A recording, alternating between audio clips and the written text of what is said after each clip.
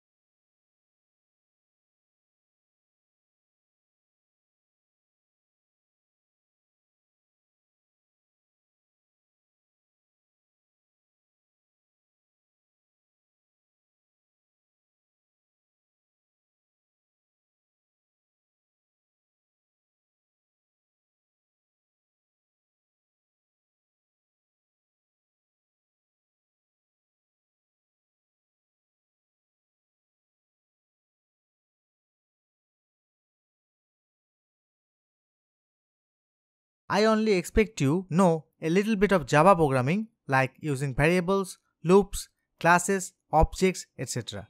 Other than that, I expect that you have the latest version of Android Studio installed on your PC or laptop. Who am I and why should you learn from me? I am Sandeep Bhattacharya and I published more than 10 Android games on Google Play. Moreover, I have successfully trained thousands of students on Android game development online. So I happen to know about game programming and I have some experience to teach you how to make an Android game from scratch. In this course, I will teach you how to make these 4 complete games from start to finish step by step. You will learn about XML layout designing, how to create a custom view class, override onDraw method, how to create an efficient game loop in Android with Java, how to write game logic, draw and animate bitmap images, detect touch event, handle collision between objects, play sound effects, display score and health indicator, save personal base score using Android shared preferences class, add features like restart and exit in game over screen and much more. What will you learn in this course? You will learn Android game development fundamentals and will be able to build 4 complete games quickly and easily. Learn to create animation and effective game loop in Android. Building Android games by writing code in Java using Android Studio without using any third-party game engine. You will be able to brush up your Java skills. You will have a clear understanding of the core concepts behind a 2D game. Are there any prerequisites or requirements? You should have latest version of Android Studio up and running on your PC or laptop. You should have made 1 or 2 simple apps using Android Studio. Some basic programming experiences like variables, conditions, loops, methods, class, objects, etc. You don't need prior knowledge in Android game development. Who are the ideal students for this course?